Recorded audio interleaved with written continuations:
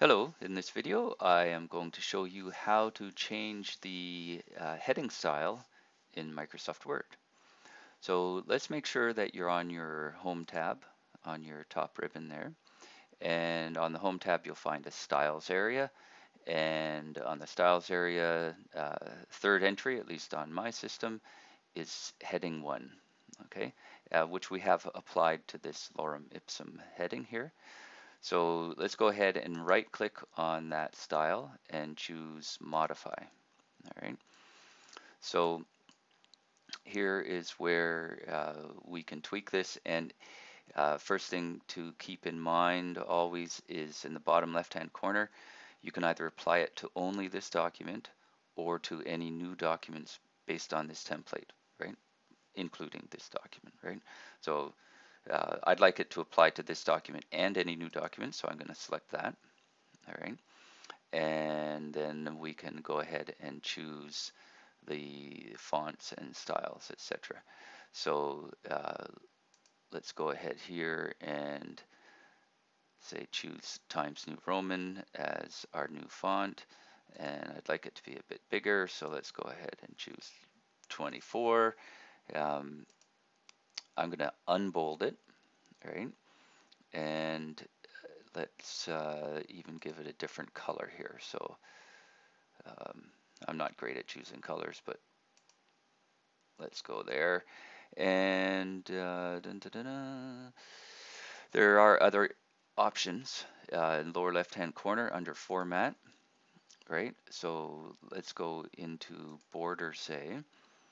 And right now we have the thin border on the bottom. Now let's add borders all around. So you click on each side to add a border, and the styling for the borders are here, right? So say if I wanted a dashed border on the top, I'd choose or sort of dotted, I would choose the dots, and then you would see when you click that it shows dots in the preview, right?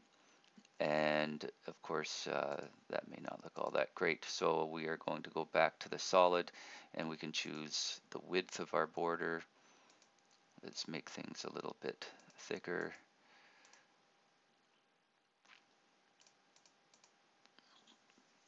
And I think that,